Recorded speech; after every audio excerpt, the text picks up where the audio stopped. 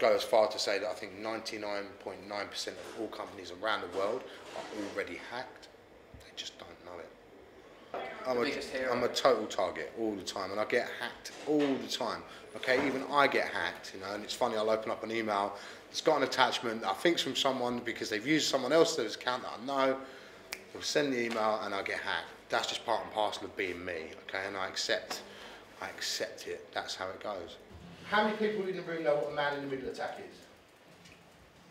I showed the people in the room a presentation that I've been doing for a few years now, where at the end of the presentation I end up stealing someone's house. It's very powerful because it all happens very quickly and very simply, and then I take it all the way back to how it actually started, and kind of everyone kind of always thinks, oh my God, I didn't realise it was that easy, and it's the same reaction in the room that I got today.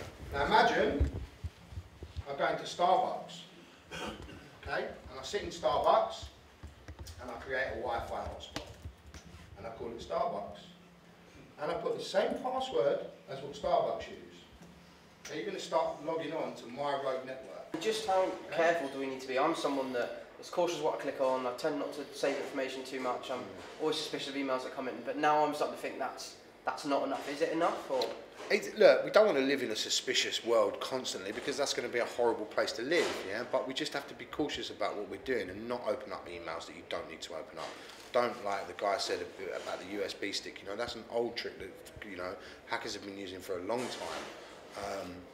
You know, you just don't need to do any of that stuff, you know, and just try and not open attachments that you don't know who they're from. If you don't know who they're from, don't open them. Why would you open it? There's no need to. And just keep as much information as you can personally. You mentioned when your wife and kid came to see you in prison. Was that the one moment for you when it suddenly all like the veil came down and you started to realise? It was kind of an accumulation of stuff, to be honest. You know, there was another part where I realised it was a victim. You know, there was victims involved in the crime that I was committing, and that was when I was in the police station. And a police officer that arrested me came down and said she hoped I was happy with myself. I kind of said, why? She said, I've got a young lady upstairs crying her eyes out, and I just was kind of like, well, I haven't stolen any ladies. I didn't. What are you talking about? She said, no, but you stole her dead dad's. And that kind of was like a massive, you know, the first time that I kind of ever realised that, and I thank that police officer every day, because that kind of woke me up to the victim of it.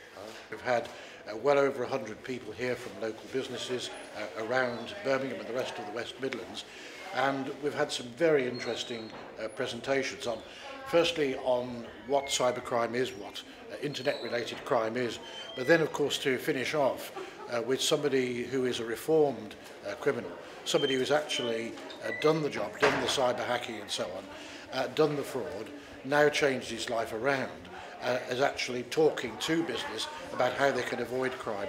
I think that's been a very interesting evening and a very innovative approach to really quite a difficult problem.